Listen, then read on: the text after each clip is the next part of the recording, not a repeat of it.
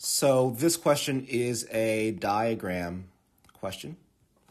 Any question that provides some visual input, I'm going to call a diagram question.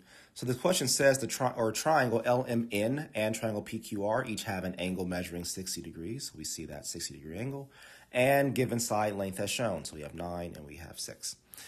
It goes on to say, for triangles LMN and PQR, which additional piece of information is sufficient to prove that the triangles are similar, right? So I'm looking at this word prove, I'm seeing these triangles, I'm thinking about proofs from geometry, which I have never met someone who loved that. So I'm thinking, well, how do you prove that two triangles are similar? Well, there are some ways.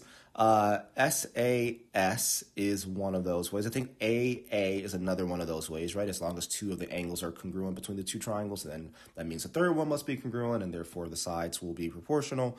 So I'll start with that, and then if I need to think about whether or not there are others, I will.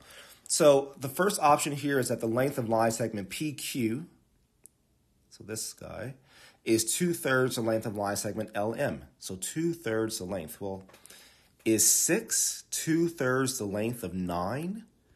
Yes, it is, right? Like 6 is 2/3 of 9, right? Because 6 over 9 reduces to 2 goes into 3 goes into 6 twice, 3 goes into 9 3 times. So this is 2/3, right? 6 is 2/3 of 9.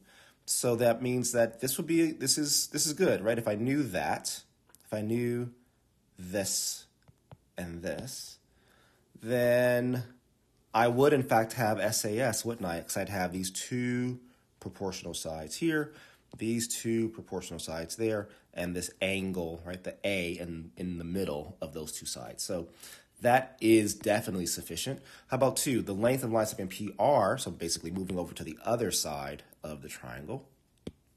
The length of line segment PR is 2/3. So the same information, just the opposite side of the triangle. So I kind of see what they're doing here, right? If we focus here, and let's call this, let's say A and B.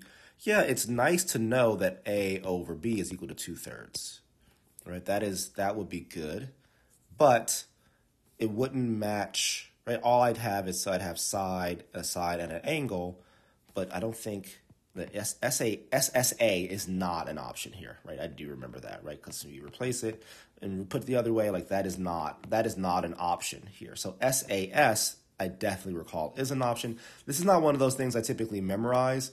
Hopefully you've heard of this before. SAS, side, angle, things like hypotenuse, leg, side, for proving triangle similar or congruent.